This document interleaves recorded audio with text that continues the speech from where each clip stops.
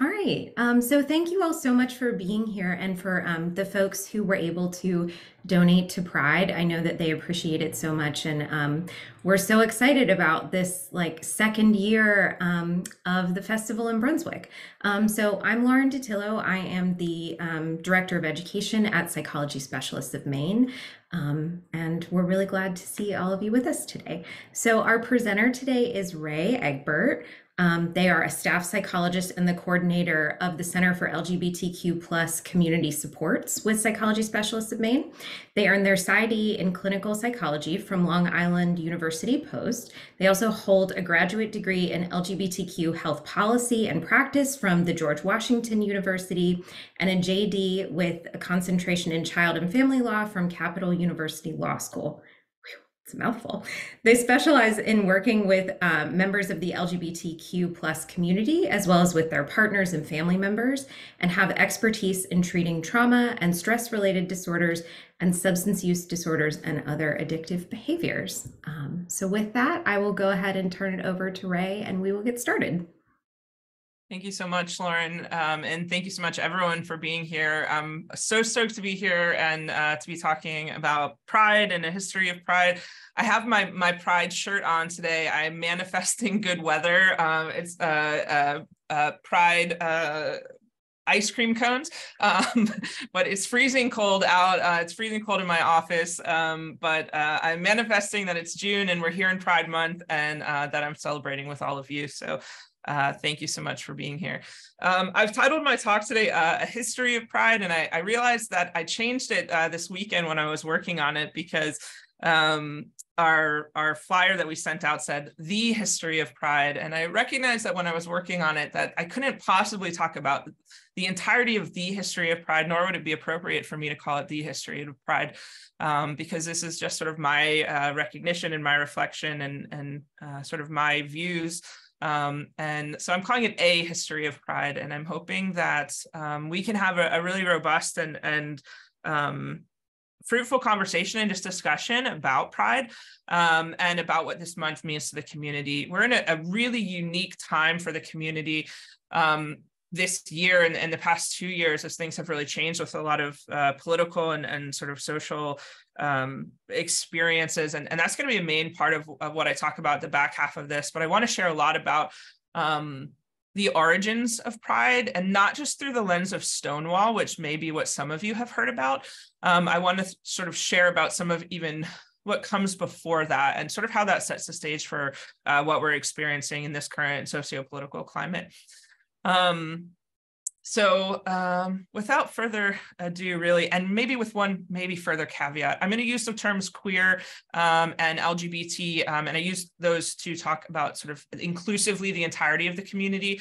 So if you hear those words, please know that I'm talking about LGBTQIA+ and all the other letters of the alphabet, but I'll use those sort of interchangeably throughout my discussion. All right, so I'm going to start. I would really like this to be as interactive, this conversation that we have over the course of the next hour as possible. So I'm going to start with a bunch of questions. Please feel free to use the chat function that we have going, or to unmute yourself if you feel brave and you'd like to talk with the group. I'm going to start with a couple of questions, and you can feel free to raise your hands for this one. I can see several of you. Or to write in the chat. That would also be wonderful if you're willing to do so. But who amongst this group of folks have been to or celebrated at a Pride event, whether that's in the state of Maine or maybe in other states? How many folks have we got? I'm going to sort of expand here. Or please, again, write in the chat. I'm seeing a lot of hands going up, which is wonderful. Awesome. So many folks. Good.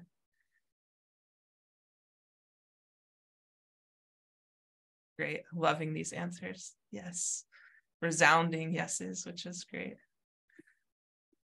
All right, and who here knows about or knows what the Stonewall riots are and knows about the history of Stonewall? Go ahead and you can raise your hands for that, or write in the responses there about your knowledge about Stonewall.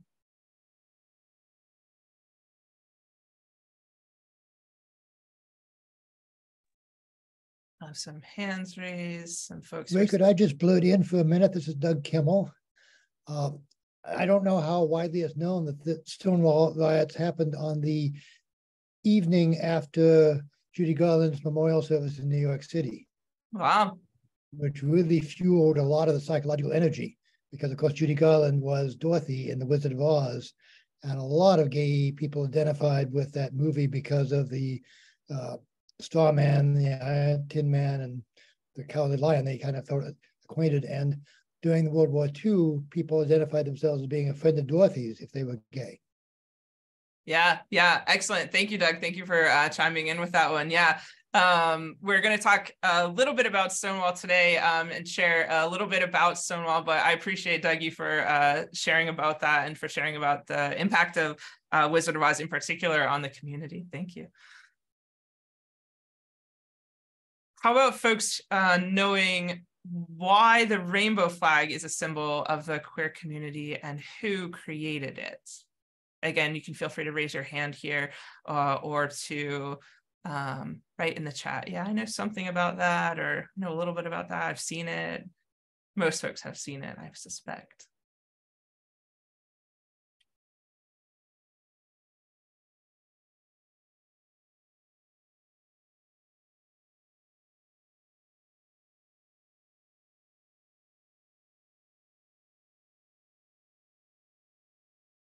So some folks are saying, yeah, I know about it, but I don't know who created it. So we're going to talk a lot more about that person today.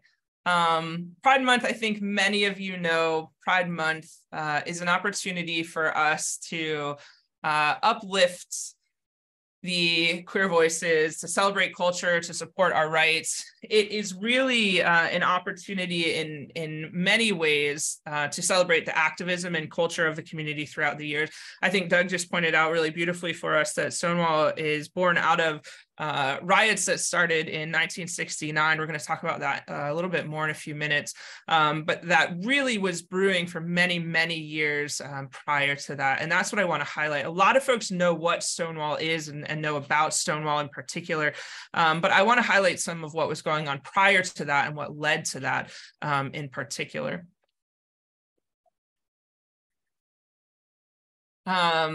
I like talking about our flag because I think this is maybe one of the things that is most synonymous with the queer community. You're seeing what is the original LGBT flag here in the middle. It was created by an artist and designer, a Vietnam War veteran, and at the time, a drag performer named Egbert Baker, and that was in 1978. And then you're seeing along the side here an evolution of our flags. So the flag has changed many times over the year. And this one on the bottom, so the bottom right there, is a flag that you see maybe most commonly, although I think we're seeing lots of different versions in more recent years, but this is the more progressive flag that we see. It includes the trans flag in there. It includes colors for members of the BIPOC community. So this flag there on the bottom right is the one that we're starting to see more and more, and that was created in more recent years. But let's go back to Egbert Baker in 1978 for just a minute, because this is where our flag really starts to come into its own. So Egbert Baker, as I mentioned, was an artist and a designer. He was a war veteran and a drag performer. He was commissioned to create this flag by a very well-known gay icon, and that was Mr. Harvey Milk. And this was commissioned for San Francisco's annual Pride Parade, again, in 1978. And this really proved to be fairly serendipitous, because Baker had been thinking about a flag and how to make something that would represent the queer community for about 2 years by this point.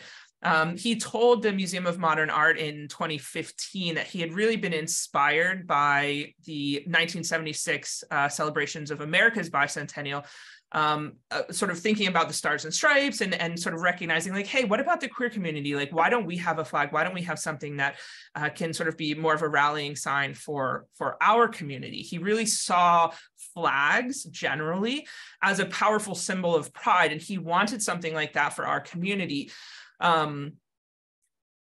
the most prominent symbol of the community at the time was the sort of burgeoning image of using that pink triangle, which had been used by Nazis to identify homosexuals. And he didn't really think that that was something that like he wanted to be synonymous with our community. So he didn't want that dark and painful past to be an option. He wanted to use this rainbow as inspiration. So he took to the rainbow, our natural sort of rainbow from the sky, and adopted 8 colors for the stripes.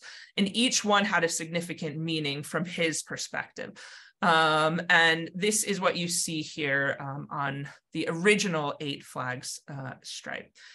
Again, he said in an interview, our job as gay people is to come out, to be visible, to live in truth, as I say, to get out of the lie. And a flag really fit that mission because that's a way of proclaiming your visibility and of saying, this is who I am. So this was an original sort of thought and an experience of Baker back then in 1978. And it took about 30 volunteers to make that original flag, which is still on display at the Gay Community Center in San Francisco, and has been recreated and represented in many ways throughout time. And you see there on the side, again, how it's been changed and recreated and redesigned and redeveloped throughout the years.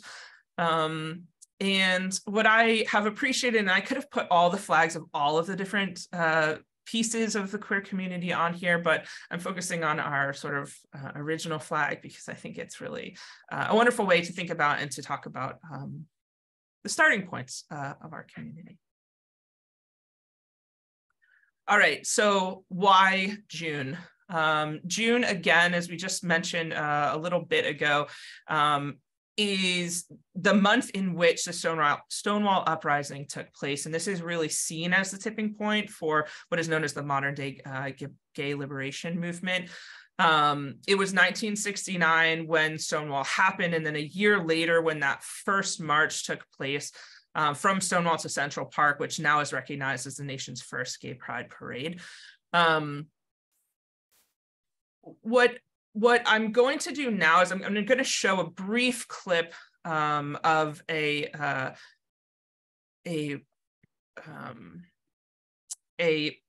clip from the History Channel that talks about the Stonewall riots. I hope that this comes through okay. I just think that this video will give us a ability to hear and think about this from the perspective of some folks who were there at the time, and then we can talk about this more specifically. So I'm hoping that my video works okay and folks will hear this all right. If not, Lauren, will you just let me know if the video doesn't, the sound doesn't come through all right?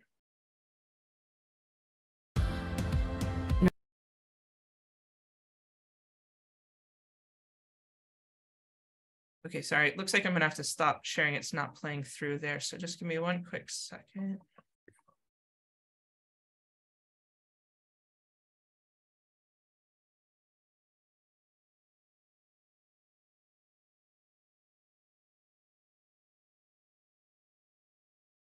Northeastern is empowering me to make an impact in environmental policy. In the early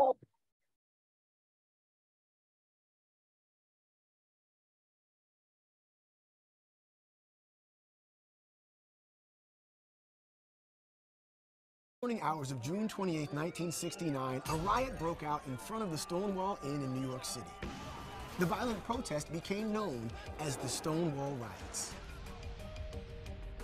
The Stonewall Riots were a watershed moment in the gay rights movement, sparking activism and awareness across the United States. We'll look at the roots of the riots, the events, and their lasting impact. In the 1950s and 60s, homosexuality was still considered sodomy and illegal in 49 states. The punishments varied greatly by state, ranging from heavy fines to imprisonment. In society, members of the gay community were often subject to violence, harassment, and discrimination.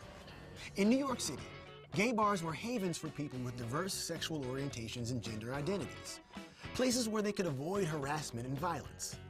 The Stonewall Inn served as a popular refuge. The Stonewall Inn was owned by the mafia. The mafia bribed the police to look the other way.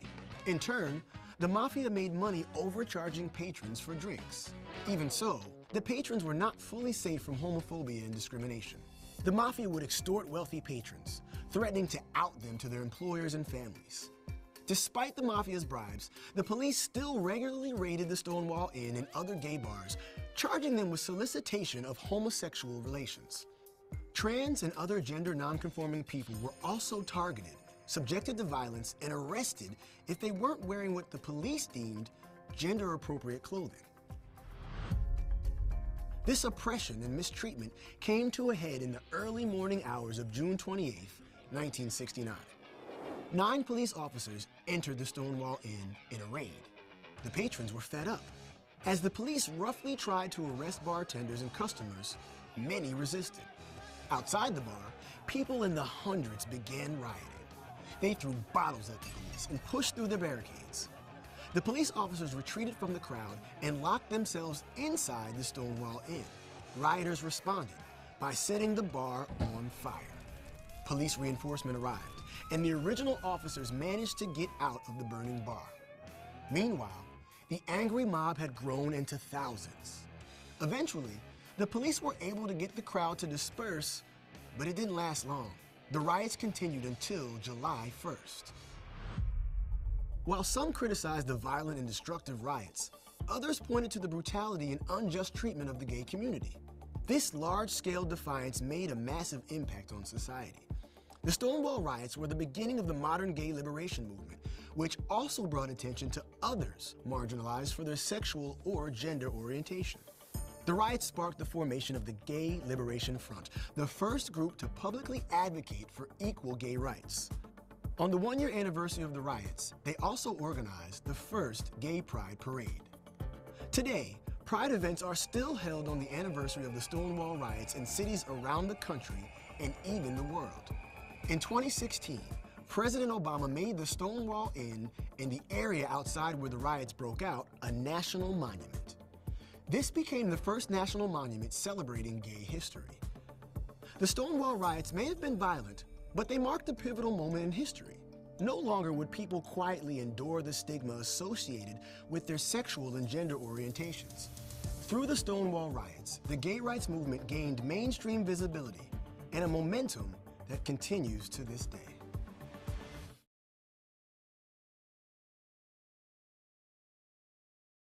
Okay, so just like if folks want to share their thoughts about this brief video or any thoughts in the chat here while I'm gathering up my switching back to our regular screen, I'd so appreciate it.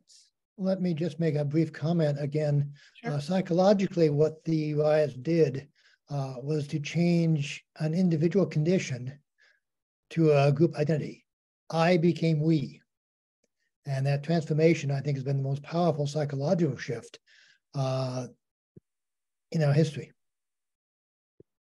Yeah, thank you so much, Doug. We're going to talk about that. I'm going to share some voices directly from folks at Stonewall and in a couple of slides. I think that is one of the most powerful shifts that we have seen, and it's one of the most important pieces of this. And that's why I want to go back and share a couple of pieces of history that folks may not know about. I think Stonewall, a lot of folks do know about, maybe not the smaller pieces of this or how or why it started, but at least the name of it, folks maybe have some recognition about.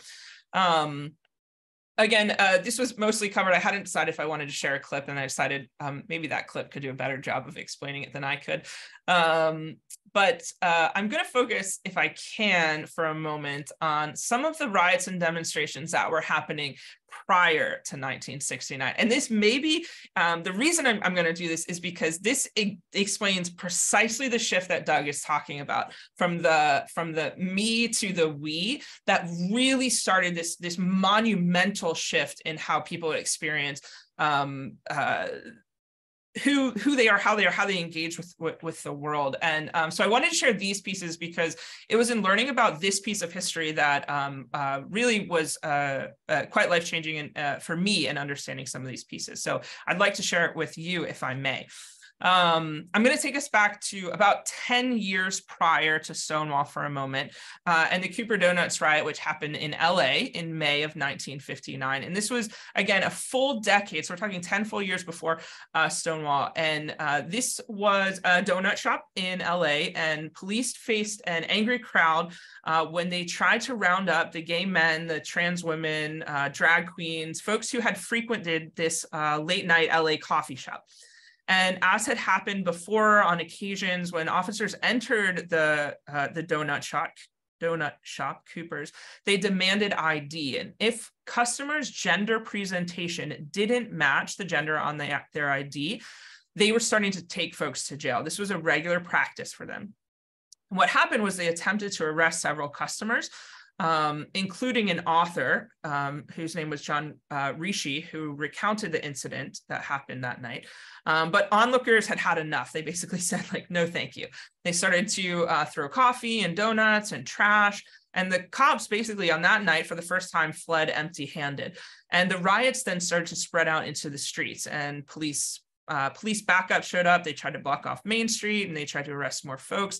And this incident, 1959, is considered one of the first LGBT uprisings in the US. And, you know, as a queer person, I didn't know about this until I really went back and started digging into queer history.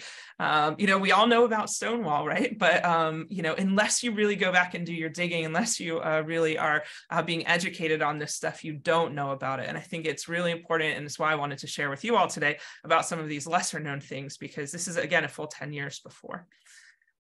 So let me bring it back to the East Coast for us. I'm going to go down a couple here to Dewey's Lunch Counter. This is in Philly in 1965. So we're coming up a few years. We're getting a little closer to Stonewall. So Dewey's was a chain of hamburger joints, and this is in Philly. And we're near Rittenhouse Square, if you know that area. And this was a popular gathering spot for young queer folks. And after an encounter with sort of some rowdy teens, some gender conforming folks, the employees started to begin refusing service, and they were refusing service to any customers that they believed were gay or otherwise challenging gender norms. So on April 25th, 1965, 150 people were refused service at the eatery. And working in conjunction with local gay rights groups, 3 teenagers walked into Dewey's that day, and they staged a sit-in. The demonstrators who had come down to help, they were all soon arrested, and they were charged with disorderly conduct. And in the wake of the arrest, folks started picketing Dewey's. They started distributing thousands of leaflets all over the next week or so. And about a week after the initial demonstration, another smaller sit-in took place. And the police arrived this time, but this time there were no arrests. And Dewey stopped denying service to people who appeared homosexual or gender nonconforming. And this incident is known as the first sit-in of its kind in the history of the US. So this is the first time that folks sort of showed up in this way, in this sort of like pre-planned sit-in advocacy sort of space, and sort of demanded, like, no, we're going to do something different. All right. I really like this one because I don't know, it's sort of just like the way it sort of works out, this one. This one is called the Julius Sip-In, and this is in New York City. Again, we're getting closer and closer to Stonewall. This is in 1966. In the 1960s, as you heard in the video related to Stonewall, in the 1960s, New York State, the Liquor Authority had barred establishments from serving alcohol to homosexuals. And to demonstrate against this policy, members of the Mattachine Society, they had sort of taken a page from other civil rights movements. And they walked into Julius's in New York City's West Village and announced they were homosexuals, and they asked to be served. And they weren't, but with the help of the ACLU, the Mattachine Society, they filed discrimination charges with the New York City Commission on Human Rights. And the whole thing ends up in court, right? And the court decides, well, yeah, the Constitution says that people have the right to peacefully assemble, and the state can't take that right away from you. And so the Liquor Authority, they can't prevent people from congregating in bars. So this sit-in marks the first time that the community, the queer community, fights back and wins in court. And so there's a quote from someone from the Mattachine Society that says, you know, we just sort of took in everything passively. We didn't do anything about it. But this time we did. This time we fight back. This time we take it to court. And you know what? We win. And so this is a time when we start to see taking things to court. And you see things then across history where we are fighting for our rights in courts and winning. And that's a big shift. All right, so let's bring us to the Black Cat protests. And again, we're gonna go back to the West Coast here. We're gonna go to LA in February of 1967. And it actually starts on New Year's Day of 67 when undercover cops raid the Black Cat Tavern. And this is in Silver Lake, and they're quite violent, brandishing guns and beating patrons. And a bartender was pulled across the bar and really gets hurt and broken up. And several folks, drag queens and other queer folks, are arrested. 2 men in particular, after engaging in a New Year's kiss. And the couple was convicted of lewd conduct, and they had to register as sex offenders. It was a very violent event that had happened. And weeks later, a couple hundred protesters had picketed for days in front of the tavern. And it marks the first time that there had been this organized picketing event against the police harassment. And they were met by, squadrons of armed officers, but yet still they continued their peaceful protests. And the Black Cat raid and their subsequent demonstrations inspired Richard Mitch and Bill Rao to turn a local gay rights newsletter into the Los Angeles Advocate, which soon became the Advocate, which is known as the nation's first national LGBT news magazine, which is a tremendous magazine, has done wonderful work for the community. And in 2008, the Black Cat was designated as the first Los Angeles historic cultural monument, and it was landmarked for its significant role in queer history.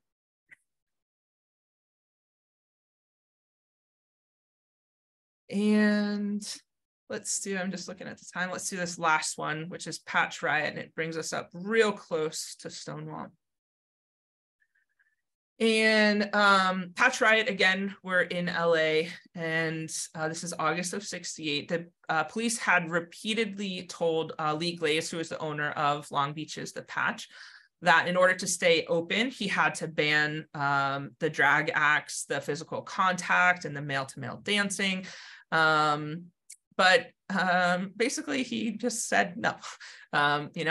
He'd warn his customers when undercover officers were in the bar by playing God Save the Queen on the jukebox.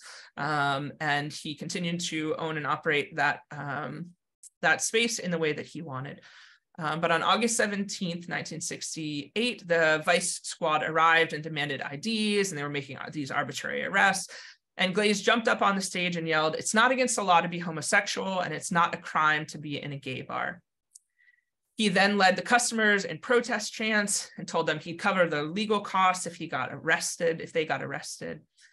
Couple of folks were arrested for lewd conduct and these types of things. But unlike other clashes between gay bargoers and the police, the Patch remained open that night. The band resumed playing, and several hundred people kept dancing the night away. So for the first time in memory, a gay bar not only survived the aftermath of a police raid, but it thrived. And this was thanks to the bar managers taking on the police on their home turf. And there was another important first that night. Instead of fleeing, never to return, customers stood by the Patch after the raid.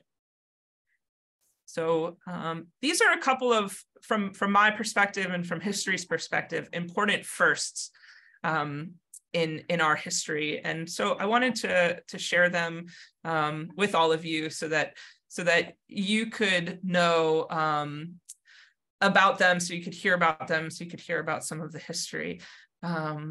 And again, I'll encourage you to share some thoughts in the chat about these, or about how you're sitting with these, how they're resonating with you. I see that a couple are coming in. Yeah.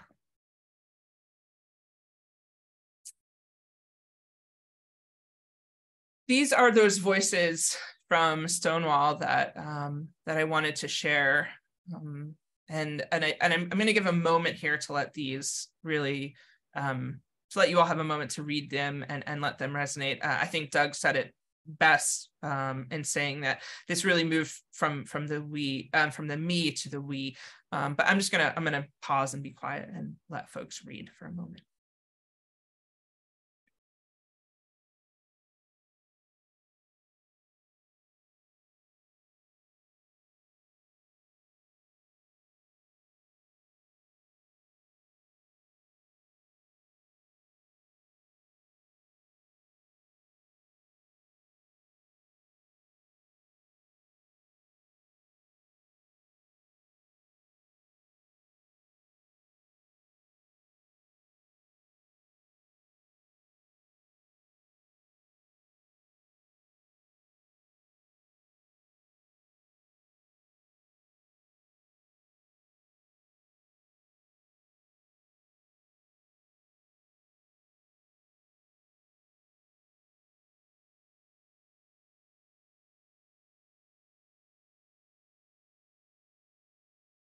I'd like to open it up, if I may, let sort of folks speak to or reflect on some of what we have heard over the last couple of moments here, and just maybe speak to what you're reading here on the voices from Stonewall, just thoughts about how this is sort of sitting or reflecting or resonating with you. And I can't see if hands are raising, so feel free to just sort of unmute yourself or write in the chat, those kinds of things. Yeah, Wendy is saying, I no longer felt alone. That is powerful. I couldn't agree with you more, Wendy. It's a really powerful statement. And you sort of see that as a sentiment across many of these. Sorry, I interrupted someone. So I was thinking, just before you put these quotes up, like how scary it must have been, how courageous these people were, and that they had no idea what the short-term or long-term impact was going to be. And this quote by Charles Valentino Harris really sums it up. They stood up that night not knowing they stood up for all of us. They stood up because they were tired. They didn't know they were rebelling for all generations. Mm-hmm. That is really striking. Mm-hmm. Yeah, thank you, Susan. Every time I read that one, I get the chills. Every time I read all of these, I get the chills, truthfully.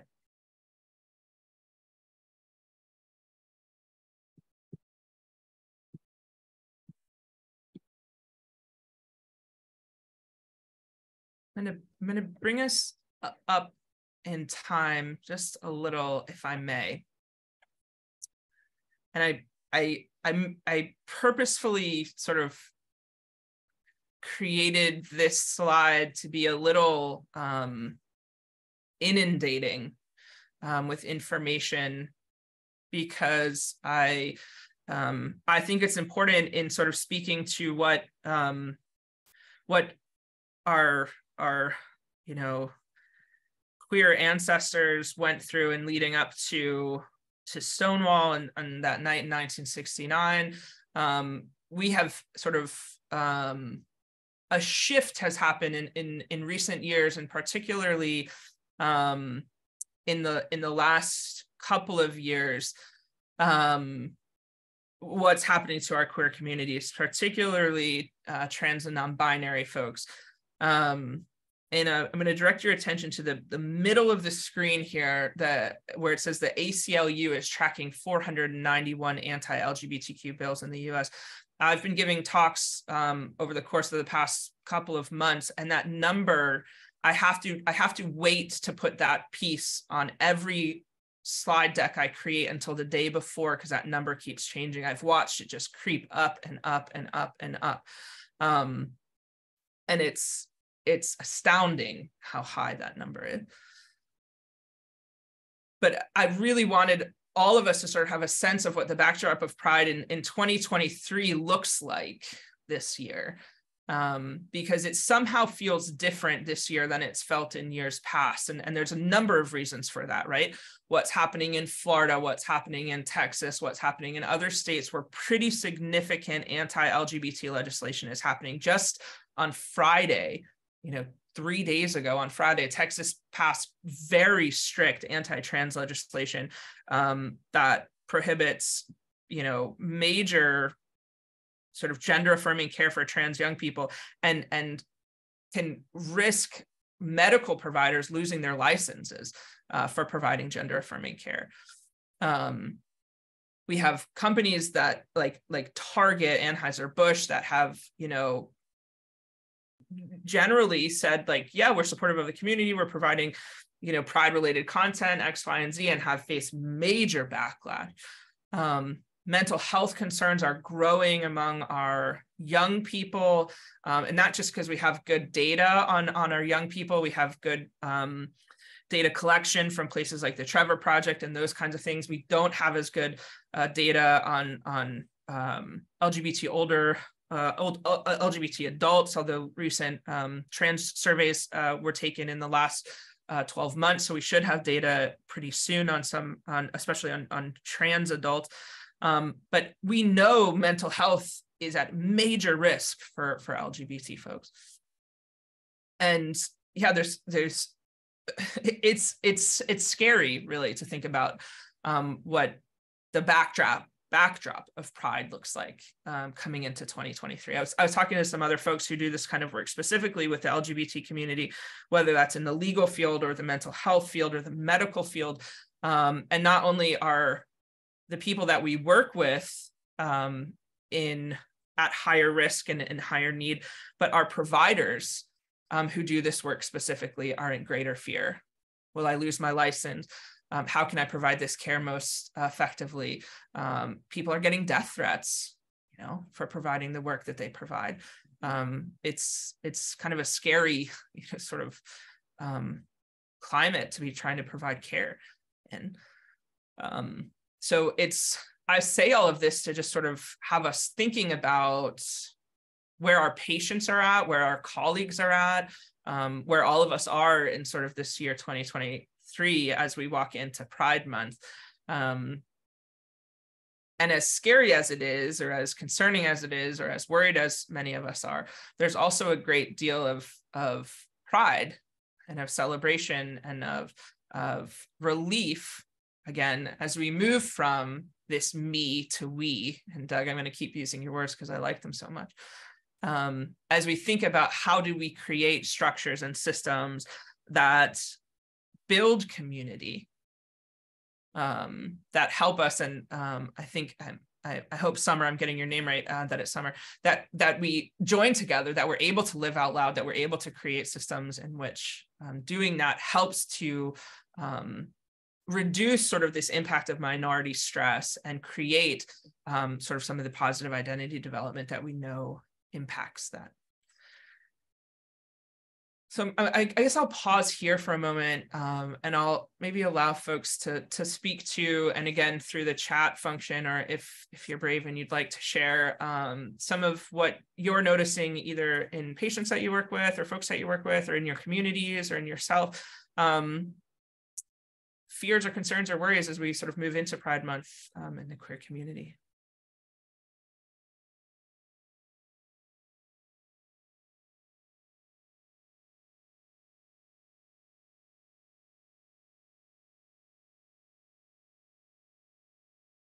Monica says, I hope the pride is louder than the hate. And I agree with you, Monica. I really hope so too.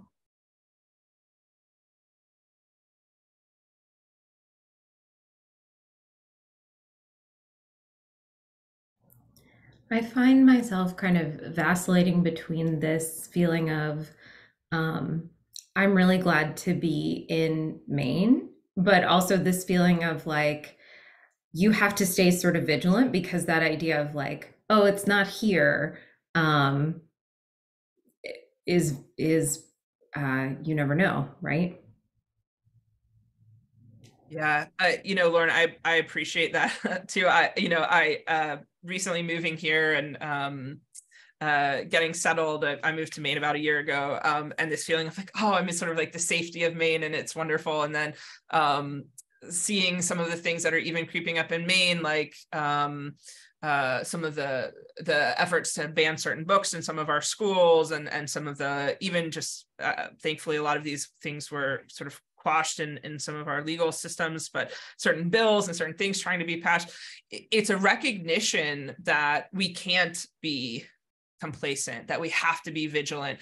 I read a great quote by a queer doctor who provides care for trans folks, and they said that the best thing that any of us can do is to provide clear statements, any of us in any of our work, about our acceptance and our commitment to care for queer communities. And I thought, what a wonderful and an impactful thing that folks can know where people are in terms of their acceptance, their commitment to acceptance, their commitment to standing with and standing proud and standing tall in the face of these never-ending attacks. And so I share that with all of you to say, like, yeah, we're in a state that's very accepting, we're in a state that's very welcoming, we're in a state that's doing a lot of wonderful things, and yet each one of us can make a commitment to saying, like, this is my stance, this is where I stand on this, and I'm going to make sure people know that this is where I stand on this. I'm going to build on that for a minute, because one of the things I've learned over the years is that you can't tell by looking. You can't tell by looking at who's affirmative.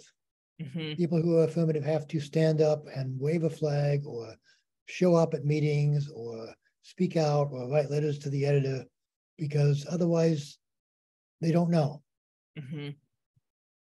Yeah, really beautifully said, Doug. I think it's why I really love that statement that provider made, is that, yeah, we can't tell by looking. We can never tell by looking. And isn't that true on so many things? And what a wonderful way for allyship to show up, to say, this is where I stand. Summer, I'm noticing something that you wrote in saying that for a lot of folks, for one of your patients had said, like, recently, like, hey, being gay is no big deal now. So, like, we don't, I think the point you're making is, like, we don't need to talk about it. Like, it's okay, like these kinds of things. And I think what's really tough, and I think what you're pointing out and what you're getting at here, is like the significant layers of internalized homophobia or internalized transphobia, or like these ideas of, and I think, some of what I've recognized is in the past, maybe, let's go back maybe 5-10 years ago, we were moving to this place of, Supreme Court had sort of said, yeah, gay marriage is great, like everything is wonderful, we can all do, X, Y, Z. And then we saw this significant backlash in the other way. And I think there is this like strange sort of like experience that some folks are having, many folks are having, that it's like a recognition of like, where am I? How do I think? How do I feel? What do I want to do about pride? How do I want to experience pride? What's safe for me? I've worked with a lot of folks who say pride is their least favorite month of the year. I don't want to think about pride. I don't want to know about pride. I don't want to experience pride. I am who I am. I'm fine with who I am. I'm good with who I am, but I don't want any of this big hoopla around June. It's just too scary. And I think that, there is so much for us to unpack there.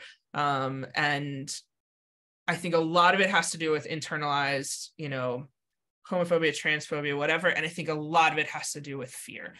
And fear of, am I queer enough? Am I trans enough? Am I gay enough? Am I straight enough? Am I this enough? Am I that enough? Fear around safety, fear around all kinds of things. And it's why I think, each and every one of us, especially those who work with LGBT folks, has to be aware that, like, for some folks, this month is going to be a month of like great joy and celebration. This month may be a month of like lock up the doors and batten down the hatches, and I don't want to talk to anyone or see anyone or do anything. For some folks, it's going to be about, poking my little head out of the door and sort of seeing what this looks like. And it's different for every single person. And I think that's what we have to continue to always think about. Yeah, I guess I'll kind of leave it at that. I'm switching to this Voices of Pride for a moment. These are all quotes from the wonderful internet on what pride means to me. And I share this with you to sort of share some of what I think I'm seeing in the chat. Some of maybe I'm being biased here because I'm sharing the more positive ones, and certainly I could have found the more negative ones. But I'm wanting to share a bit, certainly after I just shared that really horrible slide about all the terrible reasons, terrible things that are moving us into Pride Month.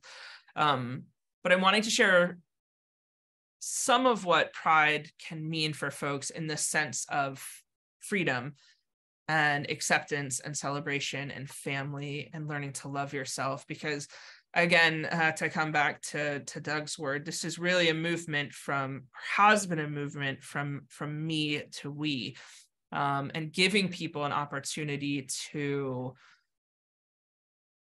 embrace authenticity, embrace acceptance, embrace survival, on whatever scale or sense that is for them. And I think that especially those of you on the call who work clinically and who work with folks who are scared, and who have every right to be scared right now. It's a scary time right now. There is an awful lot of good stuff that is happening right now. And there's an awful lot of joy to be found. And there's an awful lot of acceptance to be found. And this is a unique month in particular for allies to show up and for other queer folks to show up and to help folks in feeling that sense of we. And it's a unique opportunity for that. So I am going to show one more thing, and then I'm going to open up to a sort of question and answer sort of thing. But I'm going to show one more thing that is sort of something unique that we're going to be doing for Pride this year. And I'm going to invite all of you to join in with us. Oh, local Pride events, please come join. I tried to put as many local Pride events. These are parades and festivals. Of course, there's tons of Pride events that are happening throughout the state, but these are just local Pride events and festivals and things like that are happening. Lauren mentioned it before. We're going to be at Brunswick Pride this coming weekend. If you're going to be there, please come find us and talk to us and chat with us. We're also going to be at Portland Pride next weekend. So we'd love to see you and chat with you about the work that we're doing at the new center that we're creating for LGBT community supports, where we are creating not only clinical services for the community, but also services for queer and allied providers. So if that's something that is of interest to you, please, please, please come by and talk with us. You can also always shoot me an email and learn more about what we're doing. But this is a project that we're really working on that is focused on community building for our providers, as well as for our patients. So if this is, again, something that's of interest to you, please get in touch. But you all will get a copy of my slides, so you have all this information so you can find the festivals and those kinds of things. Hope you get out to a Pride event this year. They're some of the most wonderful events. I'll be there at Brunswick and Portland. My family will be with me. And it's one of the things I love doing most is having my 3-year-old with me at these events and introducing him to Pride and those kinds of things. This is what I wanted to share with you. This is an event, this is an experience that we're going to be doing at Pride, both at Brunswick and in Portland. Feel free, please, to take your phones out and scan it across this QR code right now, or again, you'll have a copy of this and you can use our link. I think there's real power in Pride, and my focus is on building community through Pride. And we're going to be doing that with a little art project this year at both Brunswick and Portland Pride. So if you click on our link or if you use our QR code, What it will bring up is a question for you. What I hope it will bring up, I'm not really super technology savvy, but I think I set it up correctly, is a QR code that's going to ask you a question about when you think about pride, it makes you feel. And it's going to give you an opportunity to share a couple of words, 1, 2, 3, it's up to you. And all of these different words from all of these hundreds of people that we're going to have the opportunity to interact with over the course of the next couple of weeks of Pride are going to be used to create what I hope is going to be a wonderful, unique art piece that will commemorate Pride 2023.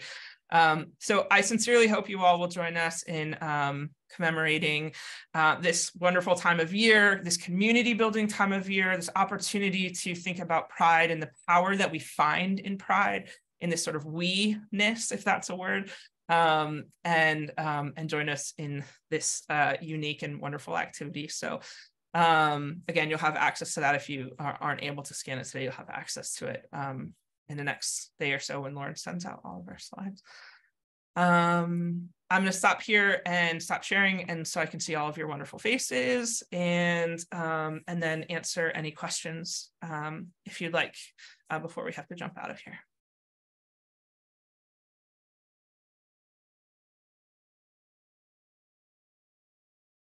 I just want to commend you for a wonderful presentation. I found it fascinating and absolutely to the point. Thank you.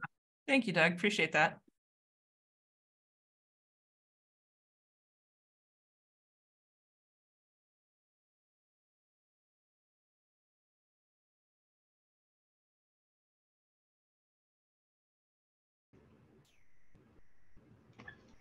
I think it's really important that we keep on fighting back in this way, because otherwise we're going to lose, we don't want them to keep us running and losing our rights piece by piece. So I appreciate this work and the work on Pride in general. Yeah, thank you. I think that there is, I work with a lot of folks who do this work, like queer professionals who do this work in the legal field, in the mental health field, in the medical field. And while there is this unique sense of like, this is a really, really tough time for our community, there's also this sense of like, we're not giving up the fight, right? Like we have been fighting for literally decades, and and we're not going down, like we're not going down now. And while it's particularly hard now, I have been a part of, and I have watched, and I have been on, meetings where there is amazing work that's being done in various helping professions to figure out like, where do we go from here, and how do we keep people from feeling discouraged, and how do we keep people from feeling broken down, and how do we build community, and how do we create access, and how do we do all of those things. So when I work with patients in particular, that's what I'm bringing to the table. Yeah, I know this is hard. I know this is particularly difficult time, but here's how we build from here. Here's what we do from here. Is that my focus is on, and continually on, like the community connectedness piece of what we're doing, because I think that's where we're strongest, and that's where we've always been strongest. If you go back to 1959, right? Like that's where we've always been strongest, is in community. And so that's where I think if we can all think that way, that's where we're going to be the strongest. As I recall, walking down Fifth Avenue in New York, and my first gay pride walk in 1971, and seeing the people standing in front of St. Patrick's Cathedral chanting and jeering at us, and the pious people on the sidelines attacking us. It was scary, and we've come a great long ways. Mm-hmm. I think, frankly, the advent of gay marriage has probably led people to attack the trans community, because the rest of us have gotten so strong and so integrated into society, and that's the only way they can really attack us. So I think, there's a lot more strength and success that we can be very, very proud of to celebrate, and we need to protect our trans and gender questioning brothers and sisters and everyone, but we've come a long ways, and we've got a lot of support. We just need to demonstrate that and stand proud, mm-hmm. and recognize this is part of a larger attack on all kinds of freedoms in this country. don't forget that the first book burning was in Nazi Germany of the gay library and the Hirschfeld Institute that was focused on these issues. So, this is a part of a general move toward authoritarianism in the world, and we need to stand proud and resist. Yeah, I appreciate Doug so much of what you've been sharing throughout this and sharing about your first parade. I so appreciate that. I think I'm just going to keep saying it because I believe in it so strongly. We as a community have been fighting for so long, and we have come so far, and we have so far left to go, right? I believe so strongly in that, but I believe that it is community that is going to continue to move us forward. And I'm seeing Flower, thank you so much for sharing this. We have so many tremendous resources in the state of Maine, Maine Transnet, we have the Equality Community Center. I mean, so many of them. And this is a wonderful state to be getting and gaining resource and access to community in. And PSM is just a small part of that. What we hope to be a larger part of that very soon, but a small part of that right now. And we are creating and connecting to and collaborating with the folks who can help us to create more in terms of mental health services, in terms of resources, in terms of all of those things. So I so appreciate all of you being here. I so appreciate you taking an hour of your time to learn about Pride, to talk about Pride, to think about Pride. Please share your words so that you can be part of our amazing art project. Please join us at the Pride celebrations. Please stop by and say hi and introduce yourselves if you're going to be at Brunswick Pride or Portland Pride. And thank you so much for being here. So appreciate it. Happy Pride, everyone. Yeah, thank you all so much again for your thoughts, your energy, your time, your donations. You'll get an email, it'll go out in just a minute with a copy of the slides, a link to the eval. It's anonymous, it helps us do more of kind of what you all want. We hope to see you at Pride, and we're hosting an in-person conference in Freeport in October with a stellar lineup of Maine providers and scholars, and so we'll get information out about that soon. So thank you all so much for being here.